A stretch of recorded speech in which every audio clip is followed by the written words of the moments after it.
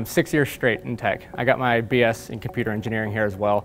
Graduated May 2020, and I spent the last year getting my master's here. Georgia Tech was my one reach school I applied to. I got into a few other schools and then got deferred from Georgia Tech. So kind of just didn't think about it. I was like, all right, it's over with.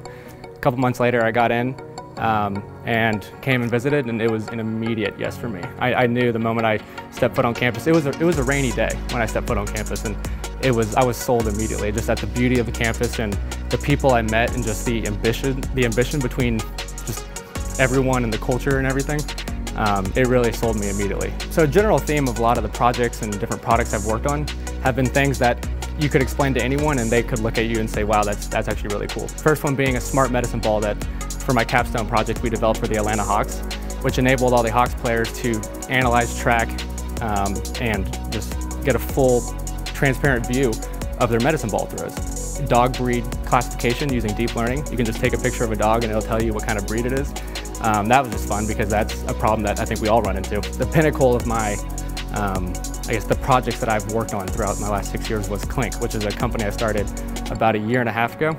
And it started as just a class project. We just had a prompt, find a problem and go fix it. Ordering a drink at a bar is just a crazy experience. It's crowded, it takes 10 minutes, it's really just a pain. And we went out to solve it and created an app that enables mobile ordering and payments at bars. And that involved not only developing the technology, but all the architecture around it and the business model to make it happen and the sales pipelines and everything involved. And we took that all the way from the class through Inventureprise to startup launch.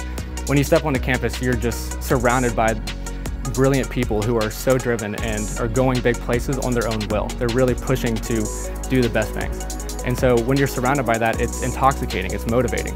That's what fuels you to just step up and do as best as you can and go out and start companies and do cool side projects and go for the top internships and everything like that. That couldn't get away. And it's heartbreaking for me to leave Atlanta pretty soon, but yeah, it's been an incredible 6 years and I wouldn't change it for anything.